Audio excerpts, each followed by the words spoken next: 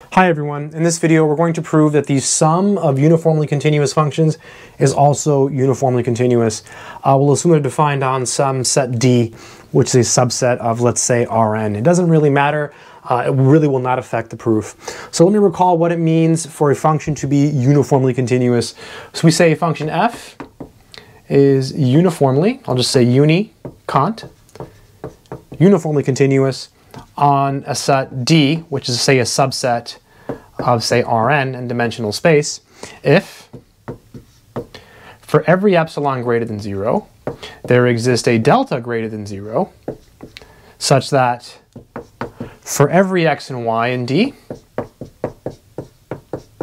with the distance between x and y being smaller than delta, we have the distance between f of x and f of y being less than epsilon. And here, this absolute value symbol, we can assume it's the Euclidean distance, or it's the Euclidean norm. Everything is the same, the proof is the same even if you do it just for like real valued or for functions defined on the real line. It's all the same. So let's go ahead and go through the proof very carefully. So proof. So we'll start by assuming we have two uniformly continuous functions on D. So suppose f and g are uniformly continuous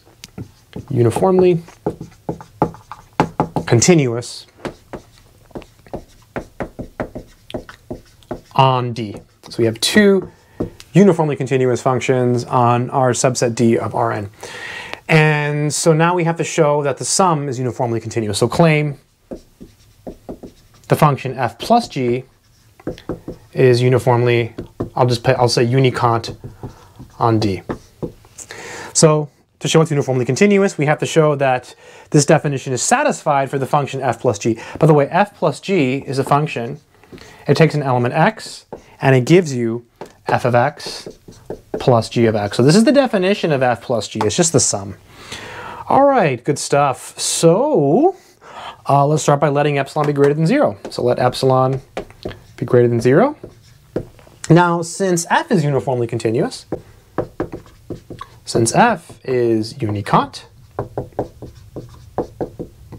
there exists, let's just say, delta 1 greater than 0, such that for all x, y in D, with the distance between x minus y less than delta 1, we have the distance between f of x and f of y, say, less than epsilon over 2. I have a feeling, I haven't done this yet, but I have a feeling that because we have f plus g, what's going to happen is when we get to this step, we're going to have to break it up and probably use the triangle inequality. I don't recall. I just grabbed this problem from a book, and I thought, hey, let me just try to do it, and I'll record it, see if it works.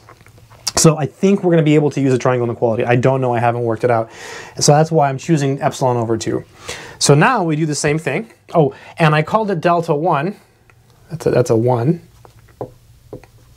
Because we're going to have two different deltas for f and g. So I think if we take the smaller one, things will be, or the bigger one rather, things will be okay. Wait, no, the smaller one, things will be okay. All right. So now let's do the same thing with g. Since g is unicont on D, there exists delta sub 2 greater than 0, such that for all x, y, and D, with the distance between x minus y less than delta 2, we have same thing. Now it'll be g of x minus g of y less than epsilon over 2. So we want the condition to work for both f and g. So it works for f if x minus y is less than delta 1, and it works for g, or this holds for g, if the distance between x and y is less than delta 2. So if the distance between x and y is smaller than the smaller of the two, then it should work for both. So I feel like I'm running out of room here, so I'm going to erase the beginning of the proof, which was just our hypothesis. So now we're going to take delta to be the smaller of the two. So delta is going to be the minimum of delta sub 1, delta sub 2. So that's going to be our delta for our proof. So we have our epsilon greater than 0.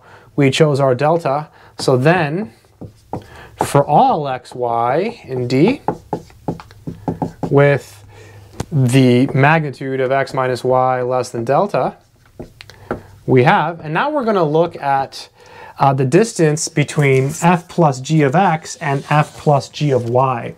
So we have the magnitude of f plus g of x minus f plus g of y. We're a little bit slower now. This stuff here, I was just writing it down and spitting out the definition. This stuff here, I have to make sure it works. I haven't done this. So this is f of x plus g of x minus, and then this is f of y plus g of y, but it's in parentheses. So f of y plus g of y, like this, just to be perfect. Okay? All right, so I'm going to erase this. So we still have our epsilon greater than 0. I erase that. So this, you can group these as, this is f of x minus f of y, and then plus g of x minus g of y. Okay, and now what we can do, we know each of these is less than, this is less than delta over 2, this is less than delta over 2, if we have it in magnitudes, if we have the bars around it. So we can use the triangle inequality now. This will be the magnitude of f of x minus f of y plus the magnitude of g of x minus g of y. That's called the triangle inequality. It says that if you have the absolute value, or the magnitude of a plus b, that's less than or equal to magnitude of a plus magnitude of b. And then because x minus y is less than delta, and delta is the smaller of the two, in particular delta is, so let me just show it here, and I'll erase it. So we have this, just to explain the next step very clearly, that's less than or equal to delta 1, because delta is the minimum of the two. So that means that this piece is less than epsilon over 2. And then at the same time, this is less than or equal to delta 2. That means that this piece, see, whenever this is less than or equal to delta over 2, this piece is less than epsilon over 2. And that's equal to epsilon. And that completes the uniform continuity proof. So this step here requires the fact that it's the minimum, right? Because delta is the smaller of the two. So because delta is less than or equal to delta 1,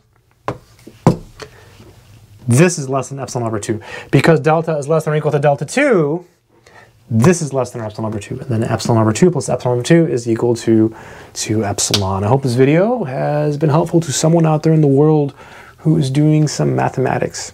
Take care.